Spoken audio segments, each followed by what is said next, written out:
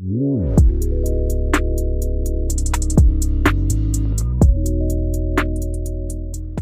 everybody, welcome back to my YouTube channel, She's French, and if you're new, welcome. Thank you so much for clicking on this video. Please consider subscribing. I would love to have you join my community here. Today's video is going to be kind of revisiting my everyday makeup. I would call this like French girl natural makeup. It takes me 10 minutes to do this. I really like the products. I actually am trying a new product in this, the Laura Mercier setting powder. I'm really happy with it. So if you want to see how I create this look, keep on watching. I think this is a really good base look too. Definitely a good jumping off point for you to do a lot more over it, but this is what I wear every day. It's my go-to and I really like it. So let's go. So let's get started. Here is my face with no makeup. As you can see, super tired. I have a baby, so excuse that. And then I have a scar here that I try to cover up. I'm going for like something really light and natural, but still to kind of even out my skin tone. So we're gonna start with the base. I am still using the Ordinary foundation. This is the serum one. I believe they have two. This is the lighter coverage one. And I'm using the 2.0 yellow gold. I know you guys can't see that. Sorry about that.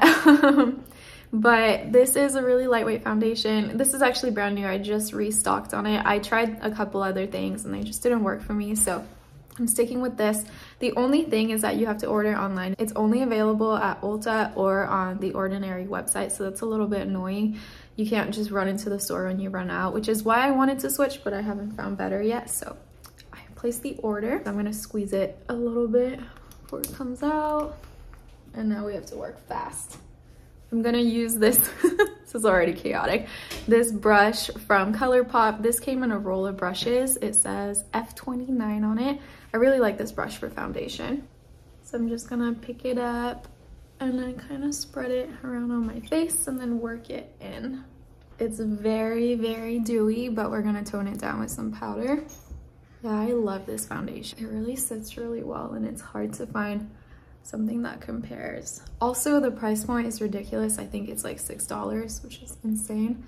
And the ingredients are good. We're gonna do some concealer. This is the Ulta Full Coverage Concealer. I'm using the color Light Warm. This I'm just going to put under my eyes and wherever I see like kind of unevenness. So like by my nose, I'm gonna try to go towards the scar, but not too much into the nose so it doesn't create a weird like highlight, if that makes sense. And then right here. This kind of changes every day depending on what my skin is doing. And I'm gonna use the same brush, but just kind of pat it in rather than spread.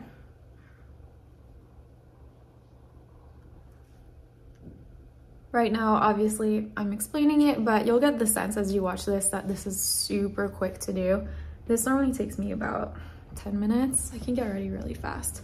So now we're going to seal everything in with some powder to get rid of like the crazy gloss, and also because I have hooded eyelids, my face needs to be like pretty matte, especially my eye area, because literally the moment I blink, it's gonna, whatever I have on my eyes is gonna go everywhere.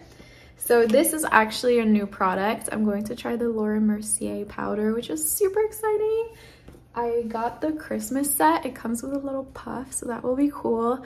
I don't know if you guys are like me, but as a kid, like these were such a thing. It was so exciting to like get makeup that had this. So this is like taking me right back. It's so cute. I'm going to try the translucent honey. I'm actually trying to recreate this powder, which is the one I used to use by Too Faced. This powder is discontinued. I can't find it anywhere. So I wanted to switch to something similar. So I've heard good things about this one. My best friend Erica was telling me to try the Huda Beauty one. I have a sample of that. I'm gonna try that later. But for today, we're gonna do this one. I'll show you what the Too Faced is like.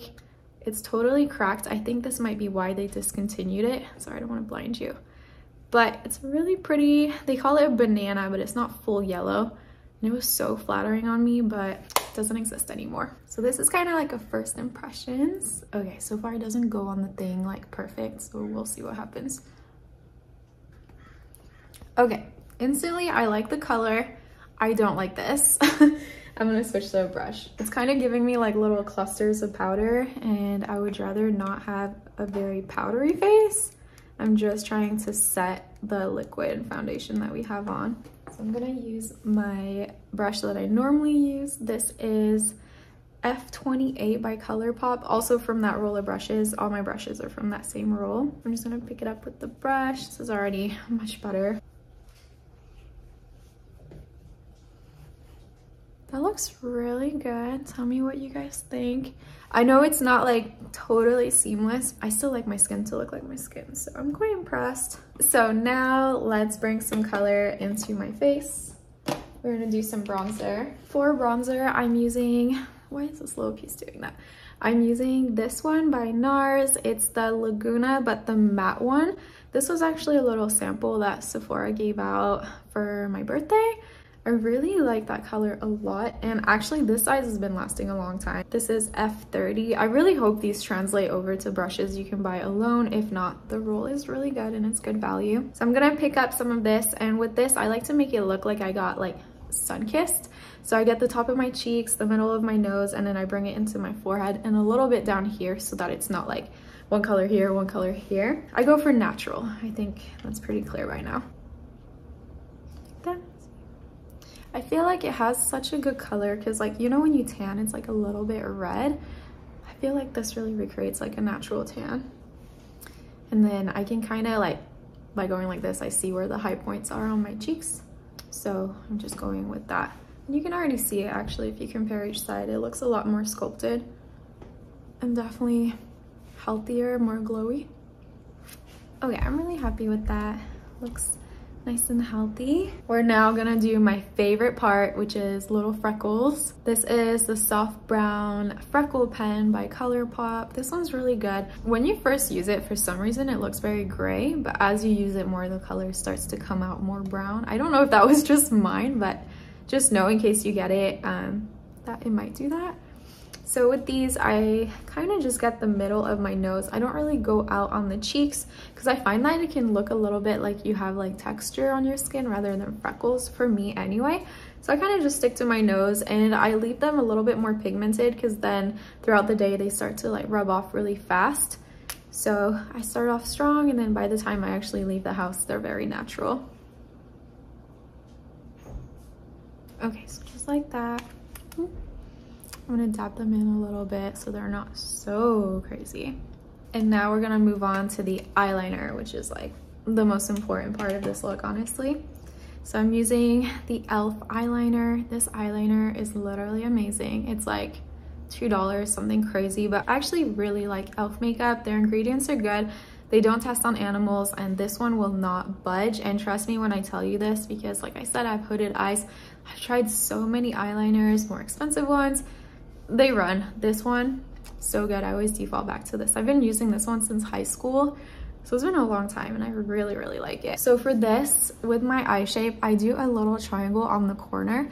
I don't bring the eyeliner all the way across my eye because I have hooded eyes. It actually looks as though it's all the way across when I like look directly across, but it's just the corner. I find that that's the most flattering, and it's also quite foxy. I think it looks really good. So I'm gonna try to show you into the mirror as I do this. And I've been doing eyeliner for years, so I'm pretty confident with my eyeliner, but I know this can be like kind of intimidating, like with the little brush like this, but it just takes practice. So just practice, and you will be amazing at it. So I'm gonna try to show you the best I can.